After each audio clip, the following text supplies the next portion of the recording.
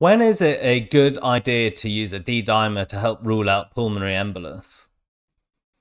Well, the big takeaway from this video is that you shouldn't be using D-dimer if someone has a high probability of having a PE. Then you should go straight to CT and they should get a CT pulmonary angiogram to diagnose or rule out PE.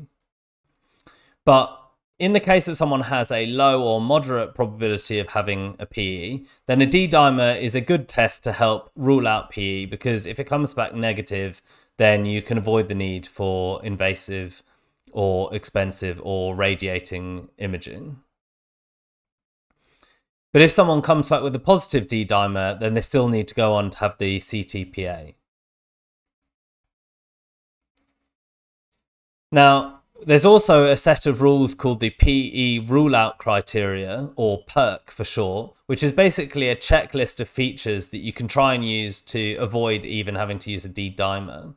So to do this, you have to have low probability based on the Wells score, and then if someone also is negative on the PERC criteria, then they can be discharged without a D-dimer and without any imaging.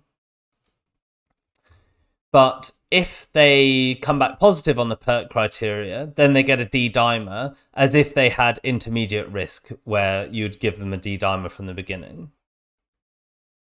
Then if the D-dimer is negative, you still don't have to image that patient.